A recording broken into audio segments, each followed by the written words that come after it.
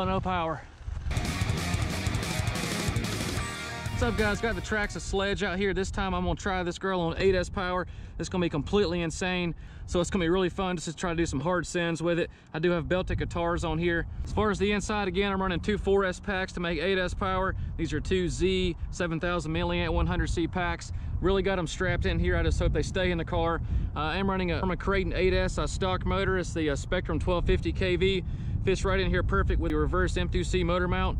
Also a Max 6.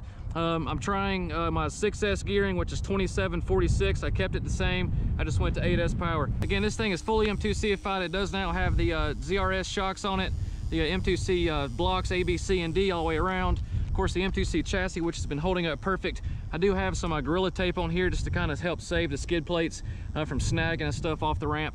So we're gonna give for a quick run. I'm not sure how the diffs are gonna hold up, how the drivetrain is gonna hold to 8S power. I'm sure it probably won't hold long, but it's just fun. We're gonna try it anyway. All right, guys, let's send it and see what's up.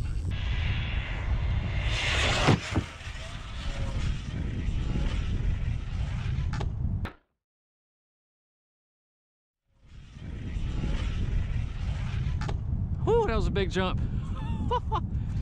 And she's driving. Power loss. Oh, I got lucky. Oh, that was up there too. I think I lost drive to my, lost drive to the back wheels. Man, I had just enough wheel spin in the front, I guess, to help land it. Yeah, it looks like that pin came out for the rear drive cup. That was a pretty insane launch.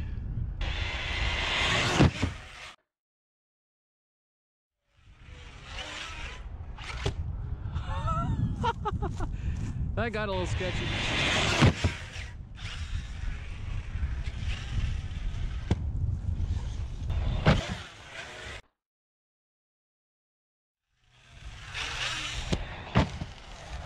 Oh, no power. Oh, straight up noser. Yeah, got nothing. Oh, look at that. Looks like she got a punch to the mouth. Must have had a battery come unplugged. Yep. God, and his battery shifted too. I got lucky this lipo didn't blow up. I'll tell you what though, huge testament to M2C Racing. Chassis is still perfectly straight. All the blocks are intact. Nothing's broke. Motor mount's good. Looks like the only thing that happened is my battery's shifted and unplugged. So big shout out to M2C Racing. I wouldn't be able to do this kind of crazy stuff without them.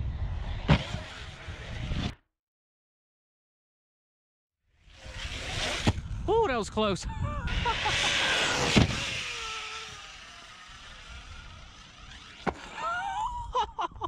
Now that was a floater. Sounds like I got a diff going out for sure. Figured that would happen.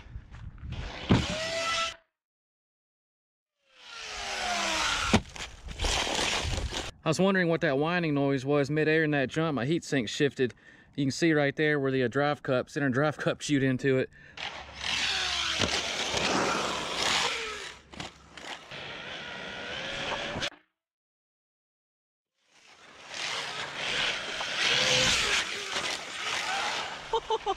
That diff is toast.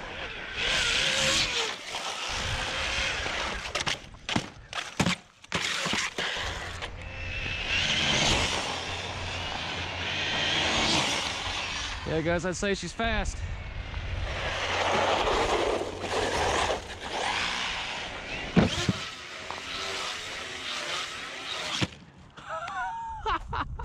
How graceful.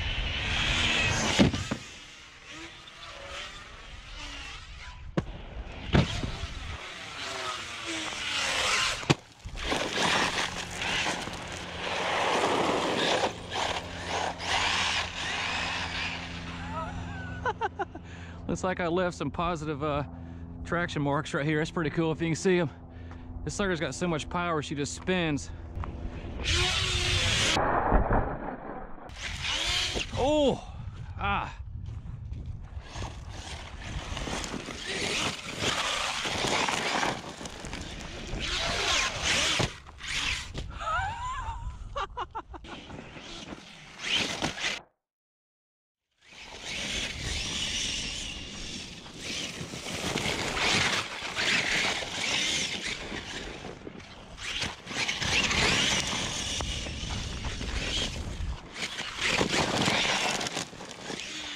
Guys, this car has so much power, it's just spinning, even going straight.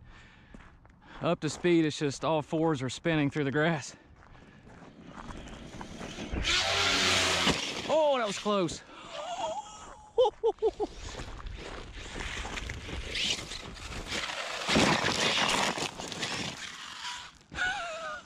It went to body.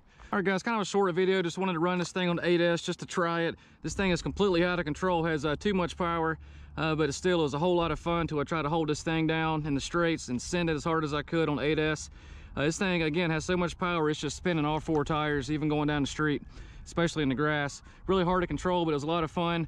Again, I wouldn't do this at home unless you gear it properly and stuff like that. I had to run belted tires on it because it will just blow regular tires clean off the rims in a matter of seconds with this much power. The only damages to the truck were two diff cut pins on this rear diff cup right here, and also the rear diff. I shredded the ring gear. You guys probably heard it earlier in the video, but I threw a new one in there, and so far it's holding together. But this truck is just taking a complete hammering out here, and it also weighs a ton.